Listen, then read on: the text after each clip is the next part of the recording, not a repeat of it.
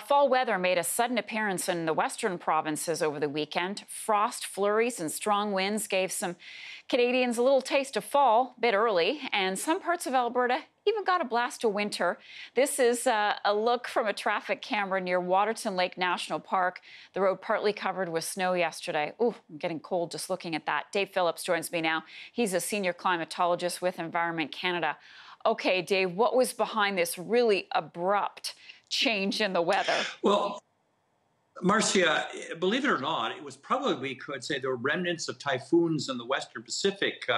We saw Maysak and Hei-Jen, and they really just scrambled the atmosphere, the circulation in the Northern Hemisphere, and caused highs to be higher and lows to be lower, more amplified. You energized the jet stream. And so what we saw on Saturday, my gosh, we had summer-like conditions in parts of Alberta and Saskatchewan with temperatures that were 29, 31 degrees. It was the sunscreen and shorts kind of weather. And then the next day, we saw a weather system move through Alberta, drew in some cold air from the Arctic, from the Yukon, and it turned into be more fall-like weather, more sweater weather. And then, my gosh, by the next day, we had flurries in Calgary and record low temperatures in Saskatchewan. So, hey, it's really almost 3 seasons in 3 days. Oh my gosh. So is it here to stay?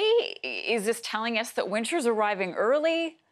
No, Marcy, this is just a little heads up. Hey, it's where we live, you know? I mean, we really think that this is sort of, September is a transition season.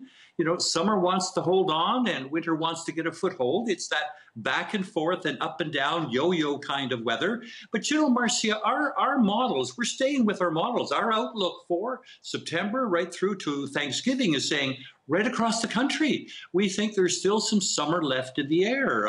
It seems a little cool and cloudy in places in Canada today, but my gosh, we think that there's still summer going to come back. We'll be back to muscle shirts and tank tops maybe, and I think we've going to still hold on to it. So we're not showing any area of Canada being colder than normal. Now, it's September warmth, not July warmth, but nevertheless, I think we shouldn't necessarily put the snow tires on or put away the lawn furniture quite yet. I have never loved hearing from you as much as I have in the last 2 minutes.